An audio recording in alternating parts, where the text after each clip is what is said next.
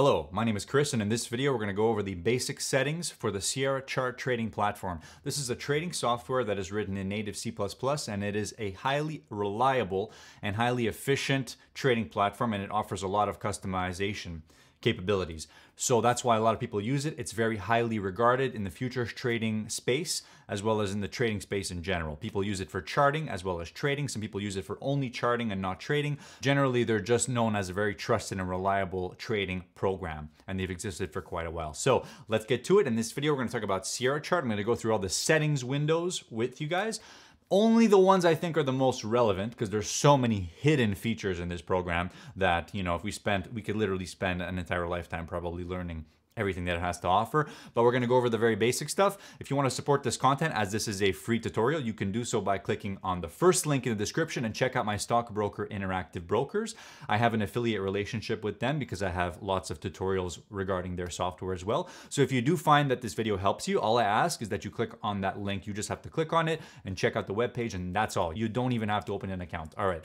First of all, you need to learn how to drive a Honda before you can drive a Lambo. So let's get it slowly. I mean Ferrari, by the way. I don't like Lambo. Sierra Chart is a desktop program, and you can connect to different trading brokers and services through this platform. Right now, I'm connected to one of their services, which is a trading evaluator service, which you can use as a demo account and set your own account balances and all that. So let's get started. I'm going to go through the settings windows with you one at a time. Right now, I have a cryptocurrency symbol here on this chart. That's actually Dogecoin, a perpetual futures contract. And this data is provided, I'm pretty sure it's free with Sierra Chart, as long as you have a subscription to one of their service packages, any one. You don't actually have to pay for the data, because obviously crypto data is free. At least most of it is, pretty much all of it is. So I'm going to close this chart book, right? I'll just close it. So we have nothing. This is what Sierra Chart will look like when you have nothing there. So we'll go to File, and I'm going to show you the File and Edit menus first, and then we'll go over to the general settings and all that. So we'll keep it very basic. So normally when I open a chart, or a chart book, I start by finding a symbol. So I'll select Find Symbol here. And the Find Symbol menu is going to open this up, and it's going to show you the list of available symbols that you can open up a chart for, or a symbol for, based on the trading service that you are connected to. So if you're connected to, for example, CQG or some other service that has different symbols, you might see different things here based on the trading service you're connected to. But in this case, I'm connected to Trading Evaluator, which is one of the Sierra Chart trading services. But this is pretty much exactly the same as if it was connected to SC Data All Services. Okay, so let's open up a symbol for the S&P 500 futures just to show. So I'll select Futures CME, and then I'll select the contract here. Now, we have different choices for opening up a chart. We can open up a daily chart or longer. That's what a historical chart is. We can open up an intraday chart, which is anything below a one-day time frame. Or we can open up a trading DOM, which is just going to show you the bid and ask and real-time trades, and we will not have any historical price data associated with the trading DOM. So I'm going to open up an intraday chart to show here. And you can also use this menu to change the chart symbol that's already on a chart that you have opened. So let's open up the intraday chart. Okay, so now I'll drag this over, and you can see that the chart is loading the data there, and now we have a chart that is loaded. Okay, so here's our first chart, and it has been loaded into Sierra Chart. All right, so now that we have this chart here, I'm not going to really do anything with it. I just wanted to show you that this is what happens when you open a chart. You can see at the top we have Chart Book 1, because we didn't have any chart books open.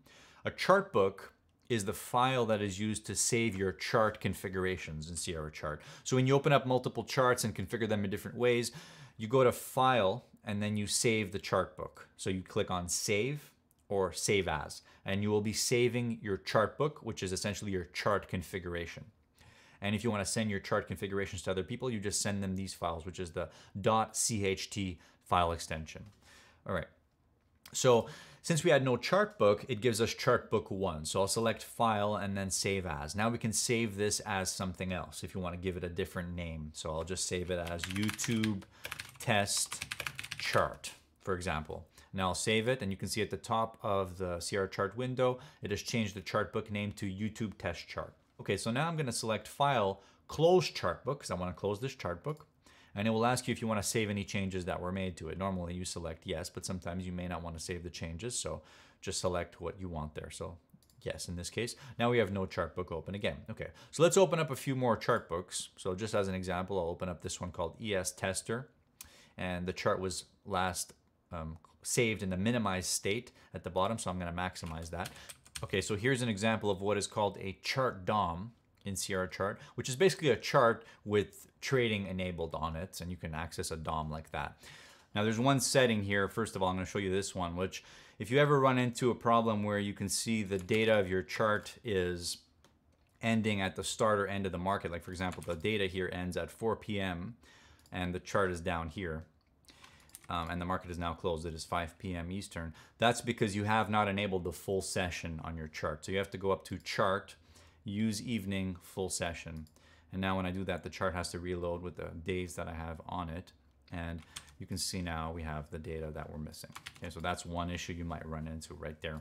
All right, so going over the File and Edit menu. So generally the File menu is for anything regarding opening and closing files in Sierra Chart. Kind of opening symbols, opening chart books, closing chart books, opening spreadsheets, opening the time and sales window for the chart, opening a market depth window for the chart, saving chart books, open the data trade service settings, although there's another way to get into this menu as well. Connect or disconnect from the data feed, which is important if you're where you can work offline in Sierra Chart, like you can do market replays and stuff and be offline as long as you have the data that's been downloaded, and you need to be online to download the data, of course. But once you have the data, you can perform market replays and all that offline. Okay, so the new instance feature, this is a little bit more advanced, but basically it allows you to open up another instance of the software so you can distribute processing load between your multiple instances. But this can also be used to copy trades from one instance to another through what's called their DTC server. Okay, there's a few other things here. They have their own little chat window that you can contact other Sierra Chart users. All right, and that's going to pretty much cover the file window right here, the basics of it. The edit menu pretty much has a lot of settings regarding working with the data files for your chart. So if you ever run into problems with the intraday data files, you can probably fix them here. Although I wouldn't recommend tinkering around too much with this. You can see, for example, edit download data for the intraday chart. You can delete all of your data for your intraday chart. If you ever run into like a corrupted chart book or something is wrong with your chart book, you can just go ahead and delete all the data and download it. However, I would not recommend doing this, especially if you're downloading like hundreds of days worth of data. It might take you a couple minutes to download all that data. Again, especially if it's tick by tick data. One of the advantages of Sierra Chart is that it offers you to go back and download tick by tick data for, you know, a really long time. Okay. So again, reload and recalculate. This is a command that you use quite often. Sometimes if you're debugging something and you need the chart to update, you can press reload and recalculate, which is essentially going to recalculate all the studies on the chart and, you know, reload the data to the most recent thing. Okay. This setting right here is very important, which is translate symbols to current service, which if you go ahead and tinker around changing your trading service around a lot. Like if you go from SC data all services to Teton order routing to trading evaluator service, like if you're changing the connection of what Sierra Chart is connected to, then you're probably going to have to learn about this setting right here, which is translate symbols to current service, because it will not do this automatically. And sometimes it might, but in the case that it doesn't, you have to go and select edit, translate symbols to current service, which is going to translate your symbol formats from the format of the old trading service to the format of your current trading service. One thing I will say is that every single setting that you see here in the menus, guys, all of them can be assigned, or pretty much 90% of them can be assigned to a keyboard shortcut or a custom menu button if you want. So if there's a particular setting that you want to get, you can put it onto a button or into a keyboard shortcut. So let's go over to the chart drop-down menu. Now this one has a lot of different settings, but this is anything related to, you know, the formatting of things on your chart. Okay, so the chart settings will be the first main settings window that I guess you should get accustomed with, and we'll go over a little bit of that in the future. I'll open it for now. So this is what the settings windows look like, and you can also customize the colors and, you know, and all that. I've put them to be like this because I'm more of a, you know, blue and black and white type of guy. As you can see by the background, that's cool. The symbol tab, of course, is where you set your trading and quoting symbols. What's cool in Sierra Chart is that when you trade other products, you can have a trading symbol different from the actual symbol. So if you trade micros and you want to watch the data for the minis, you can do that like that. All right. For now, I'm going to close the settings window because there's a lot to this. This is another window in itself. I just want to show you sort of where things are here in the menu. So again, in the chart drop down, this is pretty much all the settings related to, you know, how your chart visually appears. So this is where you set how the bars look on the chart. For example, I will change it to a candlestick. Now it has changed like that. So I selected chart graph draw types and changed it to a candlestick. You can change your graphic settings. You can change if there's horizontal or vertical grid lines on the chart. You can add a symbol alert for the chart. You can also open a time and sales or a market depth window for your chart here, although that can be done in file like I showed you earlier. Okay, you can access the replay chart features here through this window. This is one of the most powerful features in Sierra Chart, which allows you to go back and replay the market for any day that you have the data file downloaded for. And it also allows you to replay with market depth with the actual order book that was live at the time that the chart was replaying, and it replays very good and accurately. I can vouch for that because I do it quite often when I'm backtesting.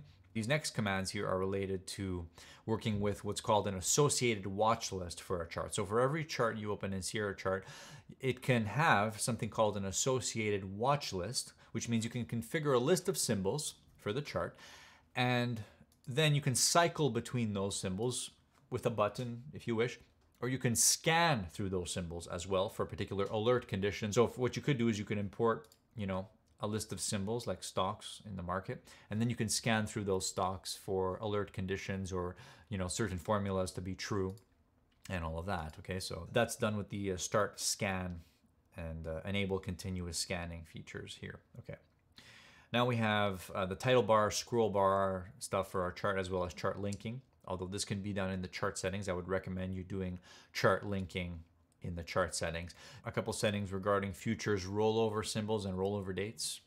Okay, these settings are useful, which is duplicating your chart if you ever need to duplicate a chart to another chart book or detach the chart window, which you don't really have to do.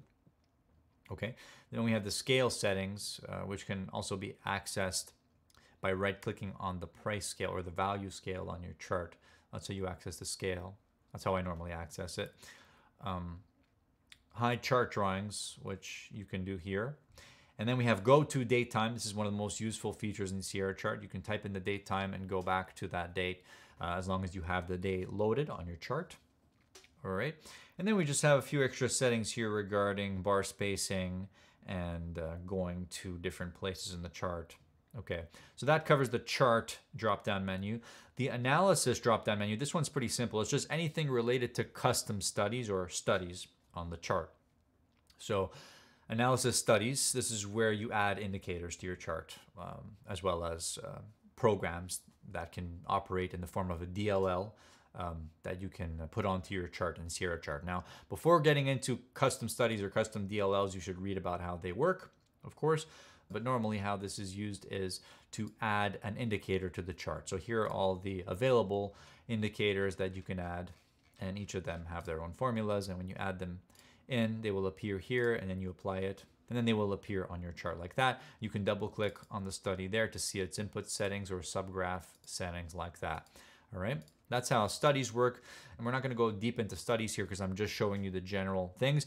But, you know, the studies aspect of Sierra Chart can have, you know, an entire playlist of videos associated with it, of course, covering a lot of the features like the numbers bars and volume by price and all that. And there are videos for that. You can check them out in the Sierra Chart video library. Okay, so let's remove that for now. And let's go on to the Tools tab. And the Tools tab is anything related to drawing tools.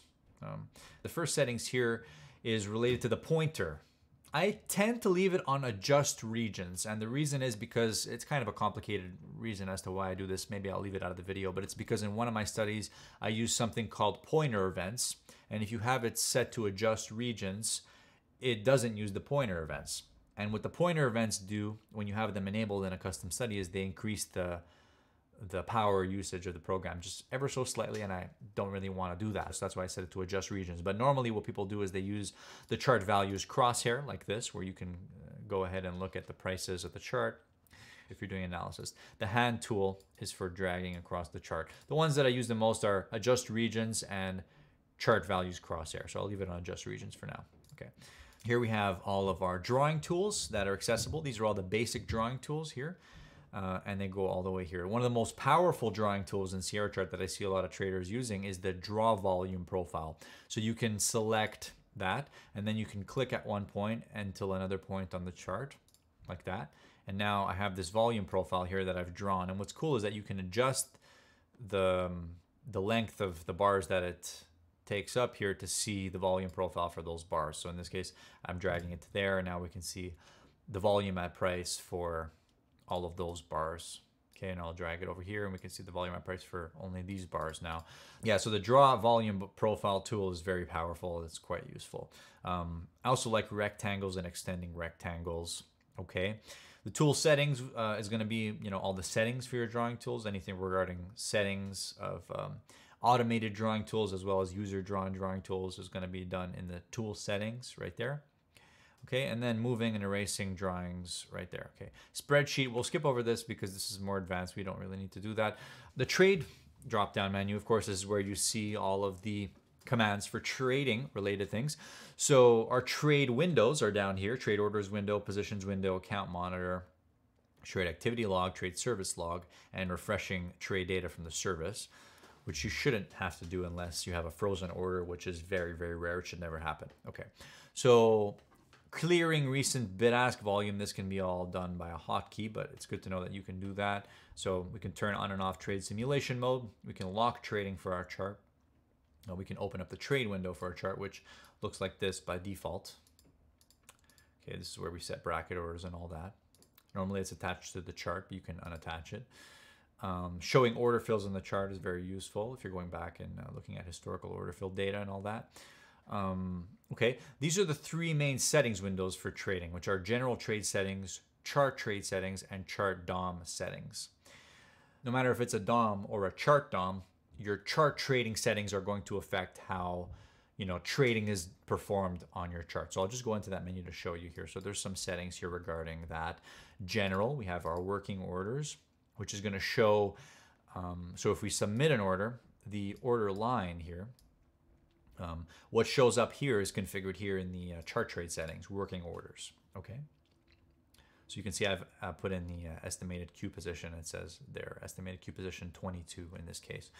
The general trade settings is even more settings related to just how trading is done generally in the program, like the use of server-side OCO orders, which this is on by default. You don't actually have to enable that. If you're working on a service like the Teton order routing, that has server-side OCO and bracket orders enabled by default. That's going to cover that. Trading keyboard shortcuts. We're still in the trade drop-down menu here. Clearing trade simulation orders and data. This is useful. Do it quite often if you're testing something out.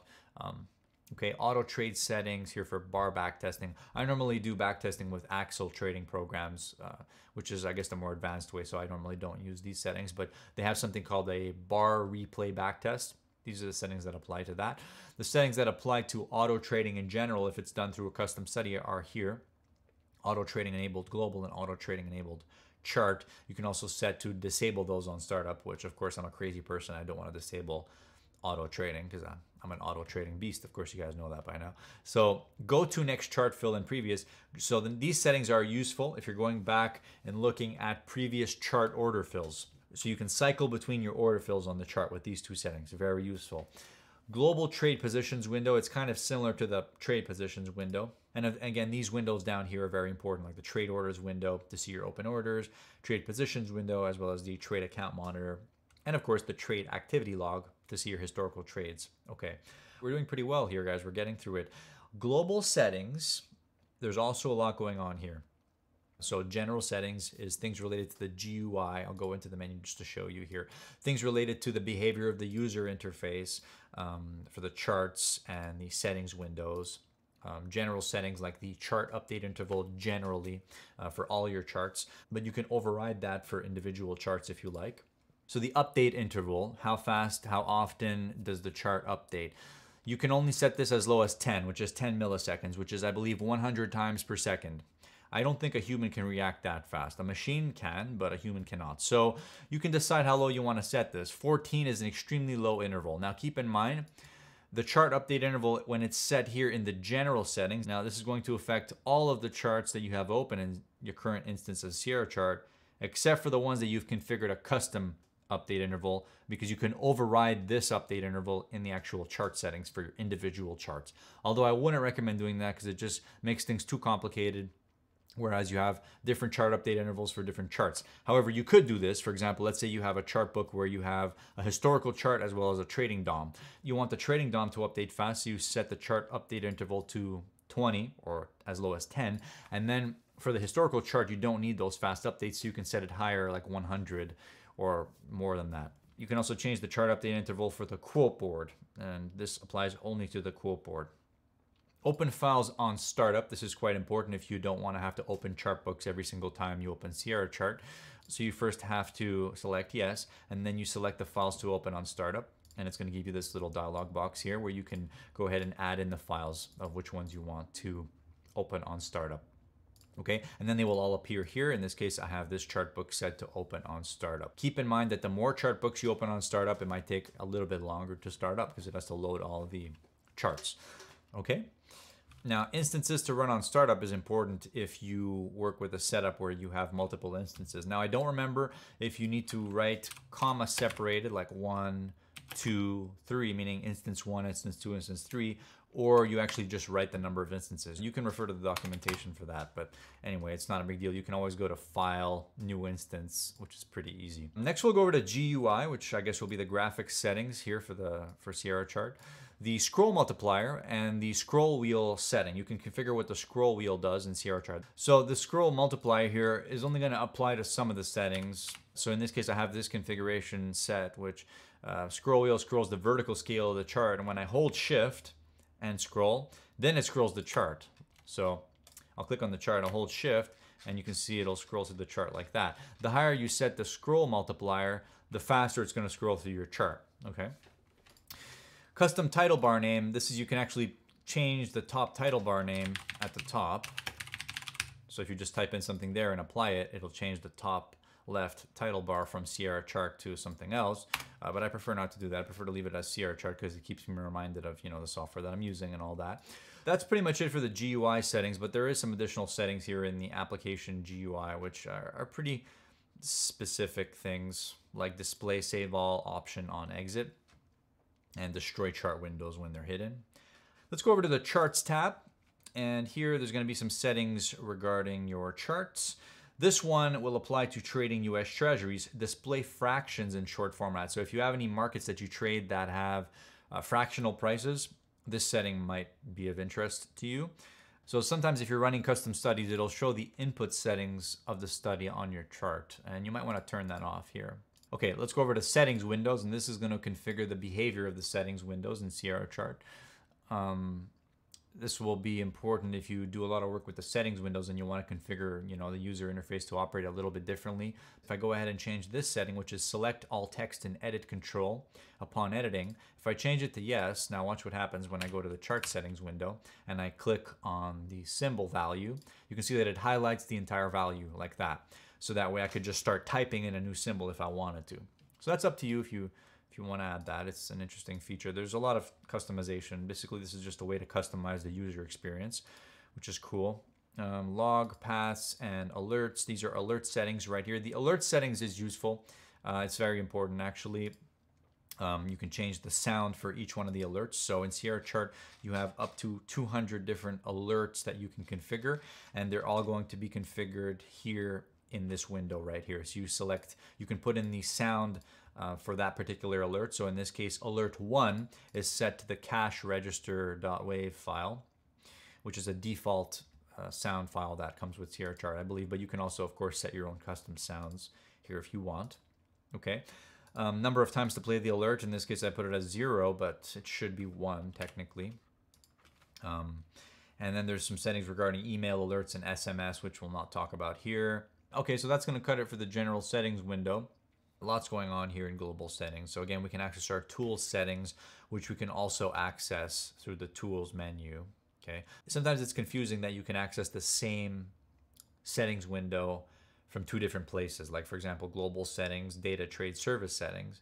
We can also access that through file data trade service settings. So symbol settings is important for configuring things like commission symbols or anything regarding how the data is processed on a symbol.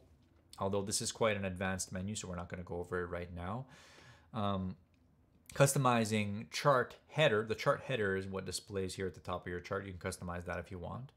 So this will show the symbol, the time frame, high, low, open, close, and things like that.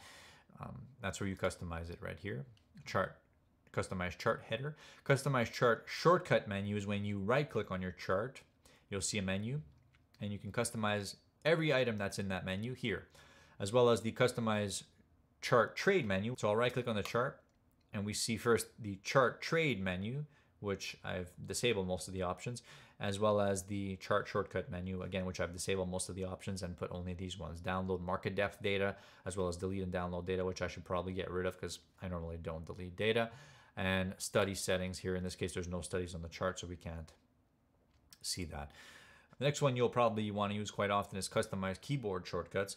And like I said earlier, you can put a shortcut to any item in the entire software. So you can see all the menus right here: file, edit, chart analysis, etc. So all the settings or all the commands that we saw in those menus can be set to a hotkey, which is pretty good, pretty fast, pretty awesome.